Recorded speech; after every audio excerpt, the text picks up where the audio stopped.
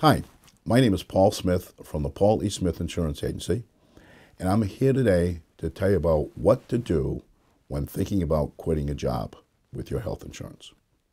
First thing is, determine from your employer the kind of plan you have and the size of your company. It is a federal law that employers who have more than 20 employees must provide the option to continue on your health plan for up to an 18-month period. Other states might deviate from that. Hi, my name is Paul Smith, and I am from the Paul E. Smith Insurance Agency, and thank you for watching this video today.